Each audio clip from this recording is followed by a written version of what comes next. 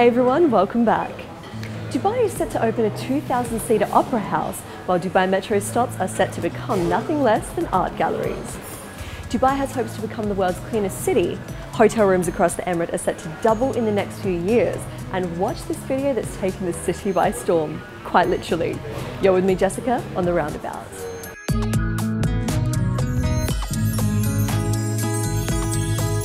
Dubai is famous for its modern architecture and technology, but what does it do for the people who prefer something more classic?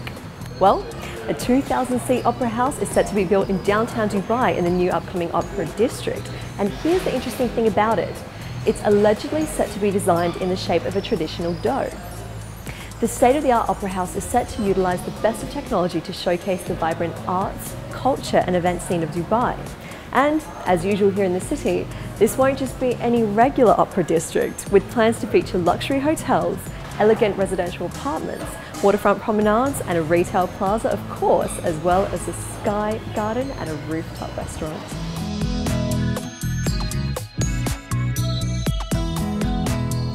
Sheikh Mohammed bin Rashid has launched a plan to turn Dubai metro stops into art galleries, with the metro museums launched to coincide with the launch of Art Dubai 2015.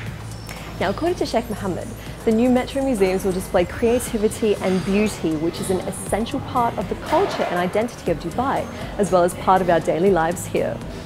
Not only will it aim to enhance the quality of life and smooth and safe transport, but it plans to transform metro stations into destinations of culture, creativity and aesthetics. Definitely something to look forward to.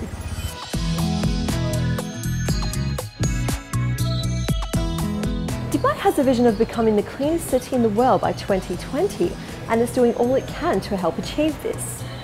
The Waste Management Department of the Dubai Municipality has begun a massive door-to-door awareness campaign on waste management, inviting innovative ideas from the public to help reach its goal. Dubai is already allegedly the cleanest city in the region, but still plans to make Dubai the world's #1 in the near future in terms of awareness on public cleanliness and effective waste management.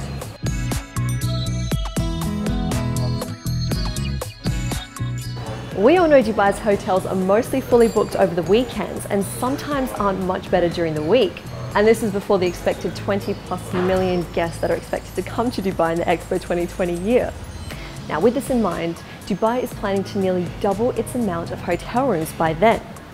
Now, obviously Dubai won't become a ghost city after the 2020 year, but it's certain that the now 85,000 and soon to be about 160,000 hotel rooms will certainly help ease traffic.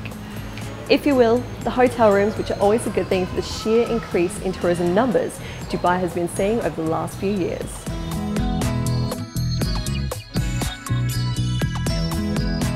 The My Dubai campaign is becoming more popular than ever on social media app Instagram, headed by none other than the Crown Prince of Dubai himself. Sheikh Hamdan bin Rashid recently posted an incredible aerial video of Dubai on his Instagram account, Fazza, and received more than 53,000 likes within 6 hours. Another video showing a different perspective of Dubai is one of epic proportions, which shows a recent sandstorm that we experienced in the Emirates seemingly about to engulf nothing less than the world's tallest building. This campaign is really taking the social media world by storm, and even if you haven't got a private jet to show a bird's eye view of the city, everyone is encouraged to take part in the campaign and share the fabric which makes up the city and the cultural flavour that is Dubai. That's all that we have for you on this episode of The Roundabout. Don't forget to like us, subscribe, share this video and follow us on Twitter at The Roundabout too. Here's your weather for the week. Have a lovely weekend.